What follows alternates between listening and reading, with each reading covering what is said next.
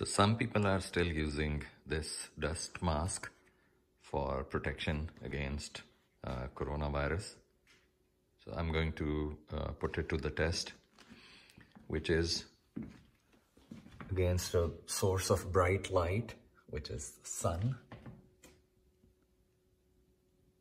If you put up the mask and you are able to see the strands, then it definitely is not a good fit. It will do some protection, but not a lot. So this is not a good choice.